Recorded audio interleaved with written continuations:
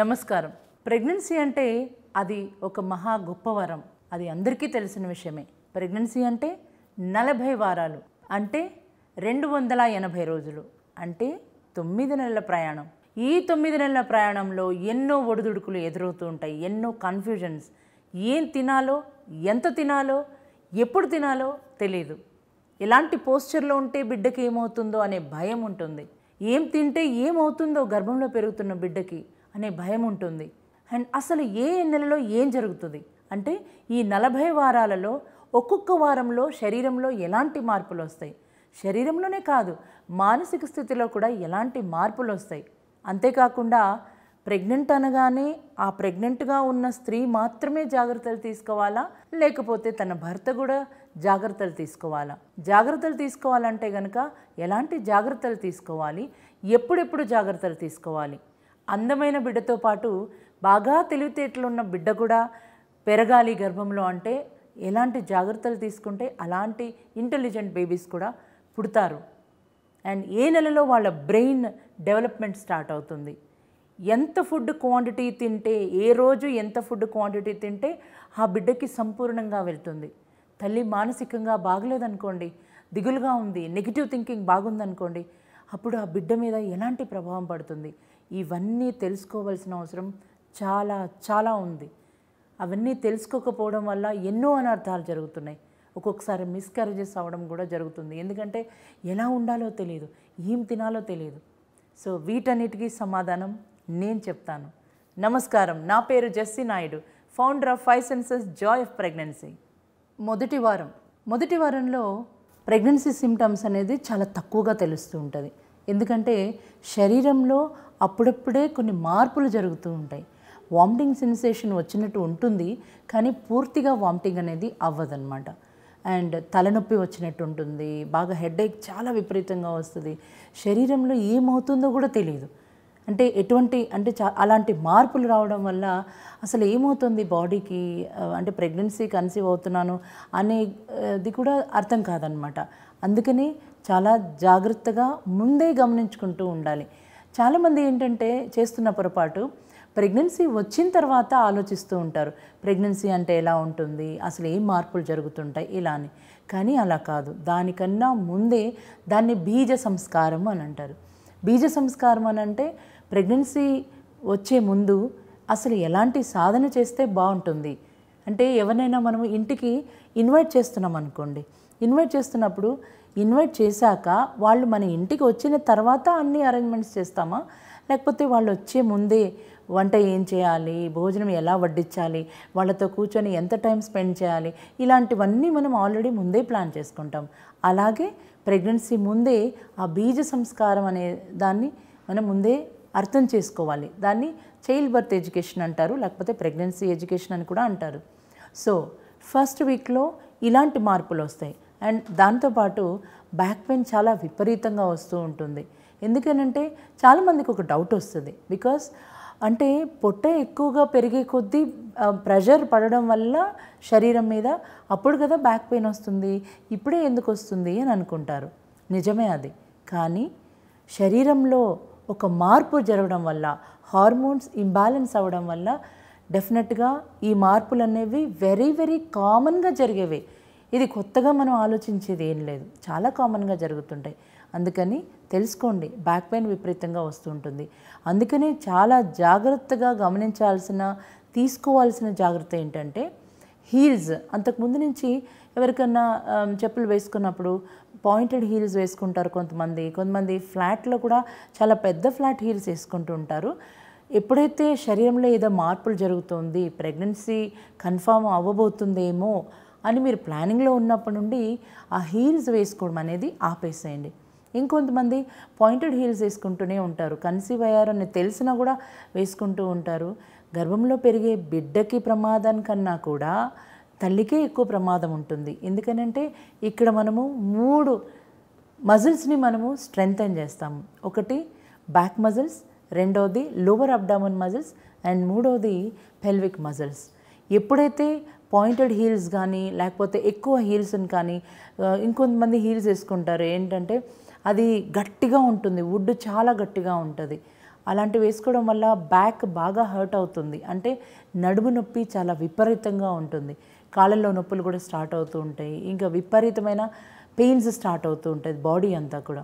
కాబట్టి ఫస్ట్ నెలలు అంటే ఫస్ట్ వారంలో ఇలాంటి మార్పులు వస్తున్నాయి అని అంటే మీరు ఒకవేళ ప్రెగ్నెన్సీ కోసం ఎదురు చూస్తున్నట్టయితే గమనించుకోవాలి ప్రెగ్నెంట్ అవ్వబోతున్నారు అని. అలాగే శరీరంలో ఇంకొన్ని మార్పులు వస్తూ ఉంటుంది. అండ్ బ్రెస్ట్లో మార్పులు రావచ్చు. అండ్ శరీరం అంతా కూడా కొంతమందికి ఏమో వామిటింగ్ సెన్సేషన్ ఉండదు, కనీసం వామిటింగ్ కూడా రాదు. పర్వాలేదు అన్నంత మాత్రాన ప్రెగ్నెంట్ కాదు అని కాదు. ఎలాగూ ప్రెగ్నెన్సీ కన్ఫర్మేషన్ అనేది ఒకటి ఇంట్లో అయినా మనం యూరిన్ టెస్ట్ చేసుకోవచ్చు. 2 లైన్స్ కంప్లీట్గా రావాలి. ఆ రెడ్ లైన్స్ ఆ స్ట్రాప్ మీద అంటే ఏదైతే మనము యూరిన్ టెస్ట్ చేసుకోవడానికి అది తెచ్చుకుంటామో టెస్టింగ్ చేసుకునేది దాని మీద 2 లైన్స్ కంప్లీట్గా రావాలి. అలా కాకుండా చాలా లైట్గా కనిపించింది అనుకోండి, అప్పుడు డాక్టర్ దగ్గరికి వెళ్ళినప్పుడు డాక్టర్ చెక్ చేసి కన్ఫర్మ్ చేస్తారు అసలు ప్రెగ్నెంటా కాదా అనేది. సో ఈ మొదటి వారంలో జరిగే మార్పులు ఇది. అండ్ ఇంకొంతమందిలో ఏమవుతుందంటే వామిటింగ్స్ చాలా విపరీతంగా అవుతూనే ఉంటాయి.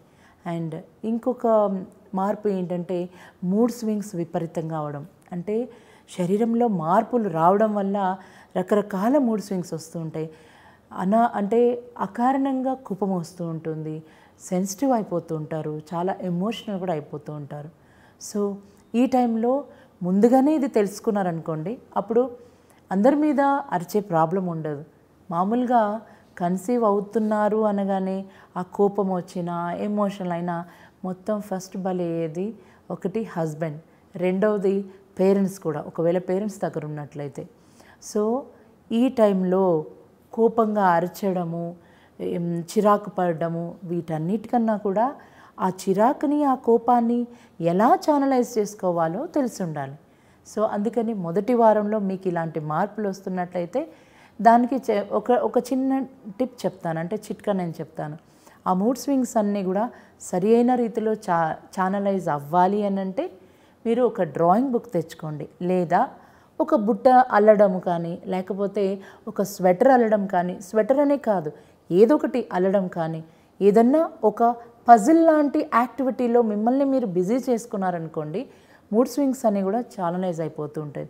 ఇంకొంతమందికి ఏంటంటే శరీరంలో ఇలాంటి మార్పులు రావడం వల్ల చిరాకులు ఎక్కువ అవుతుంటాయి, ఏమీ చేయబుద్ధి కాదు. పర్వాలేదు, ఏమీ చేయొద్దు. కానీ ఒకటి బాగా ప్రతి ఒక్కరిలో అంటే ఆల్మోస్ట్ ఎక్కువ మందిలో వచ్చే మార్పు ఏంటంటే అప్పటికప్పుడు అంటే కన్సీవ్ అవుతున్నారు అని తెలిసినప్పటి నుంచి బాగా నిద్ర వస్తూ ఉంటుంది. ఆ టైంలో రెస్ట్ తీసుకోవాలి. అలా కాకుండా బలవంతంగా పనులు చేయడం మొదలు పెట్టారనుకోండి, డెఫినెట్గా అది శరీరం మీద భారంగా అవుతుంది. ఆ శరీరం మీద భారం అవడమే కాకుండా మానసిక స్థితిలో స్ట్రెస్ లెవెల్స్ చాలా ఎక్కువగా అవుతూ ఉంటాయి. కాబట్టి ఈ టైంలో మిమ్మల్ని మీరు బిజీ చేసుకోవాలి. ఇంకొంతమందికి బుక్స్ చదవడం చాలా ఇష్టం ఉంటుంది. కాబట్టి ఎవరైనా ప్రెగ్నెంట్ ఉమెన్ నేను ప్రెగ్నెంట్ అయ్యాను అని తెలుసుకోగానే వెంటనే చదివే బుక్ ఏంటంటే what to expect when you are expecting అనే పుస్తకం. కానీ దానితో పాటు అంటే అది ప్రెగ్నెన్సీలో ఏం జరుగుతుంది ఇలాంటి విషయాల్ని తెలియజేస్తుంది. బట్ దాంతోపాటు మొట్టమొదటిగా చదవాల్సిన పుస్తకం ఇంకొకటి ఉంది. అది ఏంటంటే ద సీక్రెట్ అనే బుక్. అది ఆథర్ వచ్చి రోండా బైర్ని.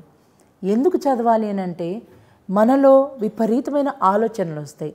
ఒక రోజులో 30,000 నుంచి 60,000 ఆలోచనలు వస్తూ ఉంటాయి. అవి మంచివి అయిండొచ్చు, చెడ్డవి అయిండొచ్చు, చాలా ఎగ్జైట్మెంట్ ఉన్నవి అయిండొచ్చు, సెన్సిటివ్ అయిండొచ్చు, రకరకాల ఆలోచనలు వస్తుంటాయి. కాబట్టి వాటన్నిటినీ మనం ఛానలైజ్ చేయాలి అని అంటే ఆ పుస్తకం చదవాలి. చదవడం రాదనుకోండి పర్వాలేదు, ఎవరికైతే చదవచ్చో వాళ్ళతోనే చదివించండి. ఇది అన్ని లాంగ్వేజెస్లో దొరుకుతుంది. ఎందుకు ఇది చదవాలి అని అంటే మన ఆలోచనలని సరి అయిన క్రమంలో ట్యూన్ చేసేదే ఆ పుస్తకం. అండ్ ఎందుకు చదవాలి ఇంకొక కారణం ఏంటంటే ఒక స్త్రీ గర్భవతి అవ్వాలి అనుకున్నప్పుడు చాలా కలలు కంటూ ఉంటారు. బాబు పుడితే ఇలా ఉండాలి, పాప పుడితే ఇలా ఉండాలి అని. ఆ కలలన్నిటికీ ఒక రూపం దాల్చడానికి ఆ పుస్తకం బాగా సపోర్ట్ చేస్తుంది.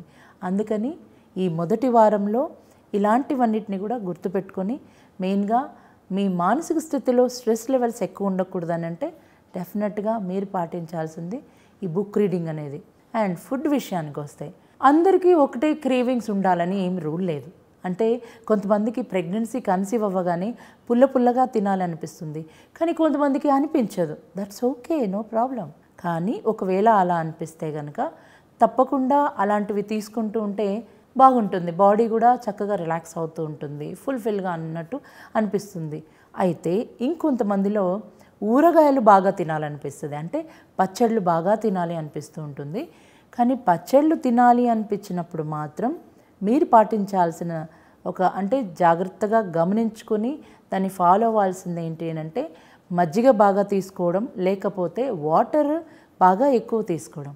వాటర్ని 10 to 12 గ్లాసెస్, అంటే 10 నుంచి 12 గ్లాసుల వాటర్ తాగాలి ఒక రోజు మొత్తంలో.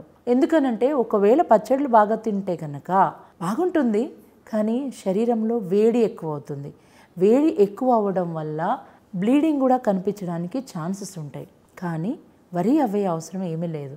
ఎందుకనంటే కొంతమందికి బ్లీడింగ్, స్పాటింగ్, అది బ్లీడింగ్ అనరు, స్పాటింగ్ అంటూ ఉంటారు.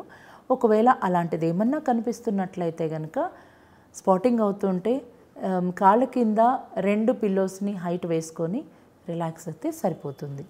సో మొదటి వారంలో జరిగే మార్పుల్ని గమనించారు కదా. దీని విషయంగా బాగా తెలుసుకొని అర్థం చేసుకొని చక్కగా పాటిస్తే కనుక మీ ప్రెగ్నెన్సీ మొత్తం జాయ్ఫుల్ ప్రెగ్నెన్సీ అవుతుంది. నమస్కారం.